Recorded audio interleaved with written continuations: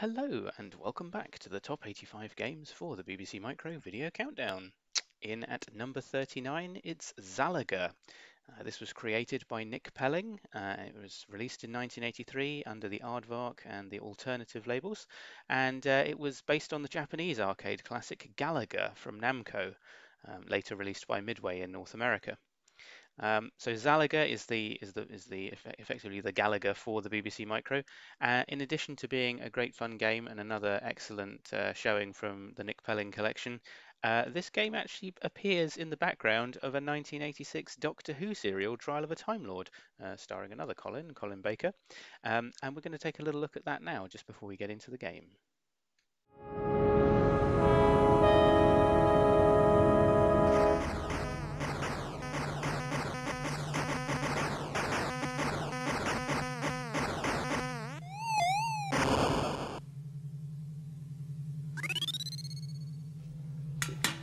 No, Doctor.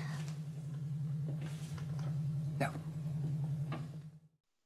Okay, so having watched some aliens play Zalaga, let's give it a go myself.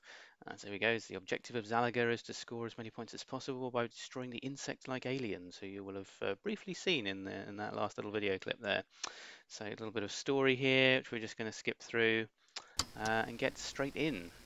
So here we are. It's one of the caps lock and control style controls here to sort of simulate that arcade cabinet split between sort of left hand and right hand side.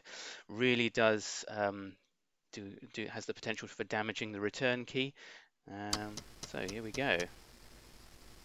Now, true Nick Pelling style, we get an excellent little jingle at the start. Great stuff, love that jingle. Okay, and we're in. So let's see how well we can get on here. As you can see, it is really fast. Quite a bit faster, I think, than Arcadians. Wow, and yes, you really have to have your wits about you with this one. There you go, already lost a life. So you not only have got to deal with the bullets and missiles and so on descending, but the actual aliens themselves, sort of kamikaze style, hurling themselves into, there we go, into your defending ship. Now those dark blue ones at the top there, I'm not sure if I'm going to get an appearance of it here, but there we go. Excellent stuff. Now I've got a double base. Now the only thing is, it's actually borrowed it, I suppose, from my life pool. So it's kind of handy in one respect. You get sort of double the firepower. But yes, it does mean that when you lose it, it's one of your lives gone already. So it's not quite the bonus that you might think, but still, it's a nice little feature of the game. I'm quite a fan of that. Oh dear. I'm not quite sure what happens if you go into his... Oh dear, game over already. All right. Oh, it's in lowercase. There we go. That's because I've been using the caps lock key for my controls. All right. Let's try that again. Yes, I don't know what happens if you've run out of lives and the dark blue alien sort of does that tractor beam effect. I don't know if that just destroys you, or I'm not really sure what happens there. Whether it sucks you in. Oh, we'll see whether or not we can make a bit more progress than last time round anyway.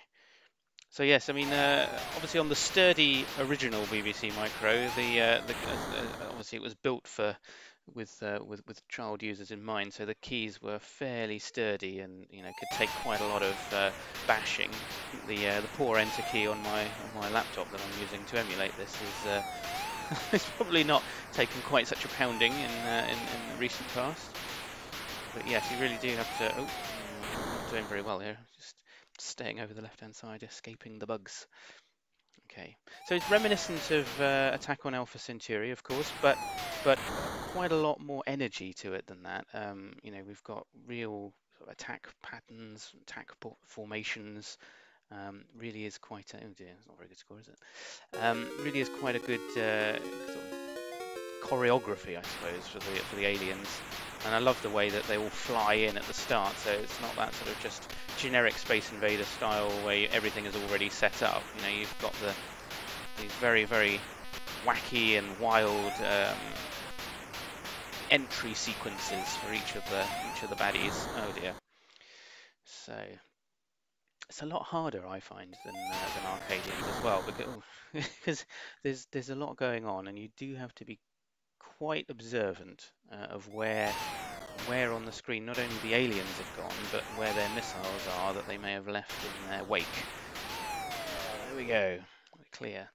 So hopefully we can at least get as far as a challenge stage, just to see what that's all about. Managed to get to a few of those in the practice run, so hopefully we can manage that this time round. I'm not sure what the points threshold is for an extra life bonus. I could do with an extra life, I feel. I've only got one left. Oh, dear. Oh, hello. Now, I'm not sure I necessarily want to bring my extra life on screen at this point. Oh, no, I've done it. Well, it wasn't intentional, but let's see if we can at least... Nice little extra jingle for it too. Oh dear, I've lost it already. Right, one bug left, come on. There we go, challenge stage up, I think. Here we are. Right, so this one is a nice little break, if you like, because you can't be killed in the challenge stage. It's really just about seeing how many baddies you can nab for an extra bonus. There we go, 29. Too shabby. Okay, we're up to stage 4 now. Now, I don't know whether how much... Oh. Okay, well, as I was saying, not sure how much longer I'll survive, but there you go, that was the answer. So, no, not too bad a score there. Zalagan Heroes, there you go. I obviously count as a Zalagan hero there. Love that jaunty little jingle at the start. It's like it kind of makes you feel like, yeah, you don't take it too seriously, you know, like it's all good fun. That's what that jingle says to me. It's like nice sort of jolly. Yes, of course you're, you know, defending your planet from the evil space bugs or whatever they are, but you know, at the same time, remember to have fun. That's what that jingle says to me anyway. Okay. Oh dear. See, that's the thing. If you're focused on clearing the enemies up at the top, you don't pay attention to what's going on to your left and right, you can very easily lose lives. Kamikaze style. So I think we've got a variety of different things going on here. Obviously, from the original sort of imagery from Galaga, certainly, I think these are meant to be some kind of invertebrates. Certainly the first row, these blue ones with the sort of insect body, they definitely look insectoid. I'm not sure about the ones at the top. I like the ones at the top, the ones that transport your extra life into the game. But they sort of, not quite sure what they are. They have a vague sort of look of the those what are they called, interceptors from Tron. They do look a little bit like that. Big fan of Tron myself, so you know, always keen to see any little references there. Not sure if that was deliberate from Nick Pelling or not, but they do have a sort of hint of the Tron look there. But, anyway, that's game over for me, so I might have to try that again. As with Arcadians, in fact, possibly even more so, this is one of those games where you you really do want to keep on playing and think, come on, I can do better than that, I can do better than that. We'll play for as long as my enter key can stand it, I think. That's really probably the right way to take it. It's got an excellent little background as well, by the way. Not just a star field, but it's actually got the sort of sense of moving through space, which I think is a really nice touch. Multicoloured as well, not just black and white. Oh, hang on.